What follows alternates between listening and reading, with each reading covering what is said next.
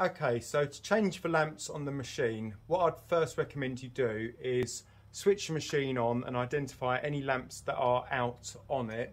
And then if they wiggle out, don't pull them from the actual wires themselves, just wiggle out the holders like so. Once you've identified all the lamps you wish to replace, then switch the machine off and then you can start changing all the lamps. You need to change them the same as they are. So if you've got a clear lamp, you need to replace it with a clear lamp, and if it's red, etc., just change it. They just pull straight out, and again you'll notice I'm not pulling from the wire, just holding the base of the lamp holder itself, and then they push straight back in with the replacement. And once you've replaced them all, you switch the machine on and they should all be working.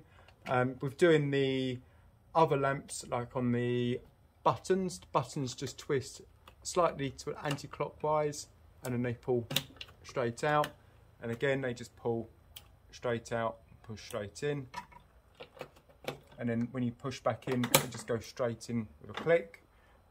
If you need to change any of the reels, I'll show you how to do that.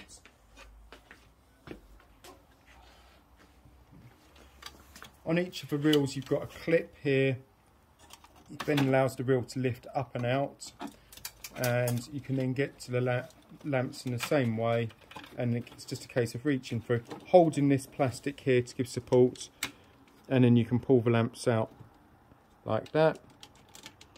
And what you might find you need to do is remove a few of the reels to get to the one you need to. So if I want to get to the second one here, I've just obviously removed that one to allow me to get it out, and then I can get to this one and then remove the lamps as required.